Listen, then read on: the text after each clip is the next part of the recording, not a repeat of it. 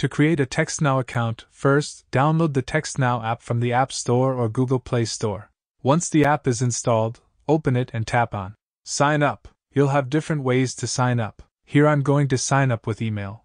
You will be prompted to enter your email address. Choose the one you prefer and then enter it. After entering your email address or phone number, you may receive a verification code. Enter that code in the space provided, and then tap Verify. Next, you'll be prompted to create a password for your account.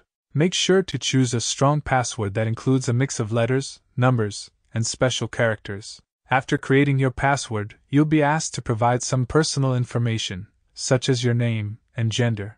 Once you've provided all of the required information, tap on Submit to complete the registration process. After you've registered, you'll have the opportunity to search and select a new number based on the area code. After that, you'll be taken to the main screen of the app. You can now start making calls and sending text messages. To make a call, tap on the phone icon at the top right of the screen and then select the contact you want to call. To send a text message, tap on the Messages icon at the bottom of the screen and then select the contact you want to text. You can also customize your account by going to Settings, where you can customize your ringtones, enable or disable voicemail, and more. Remember that you can use TextNow on multiple devices, and you can use the same account to access your TextNow account on all devices.